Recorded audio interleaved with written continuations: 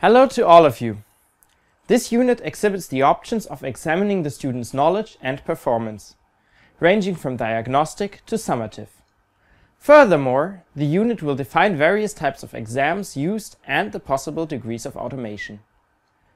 As usual, you should start with the virtual session, where you can find all possible types of assessment, as well as the options of integrating assessments into degree programs, courses, or individual e-learning units. Don't forget the question sheet as default guidance through the virtual sessions.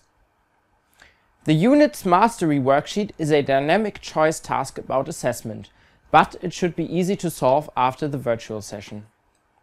Well, and this unit's practical, once more, involves collaborative teamwork.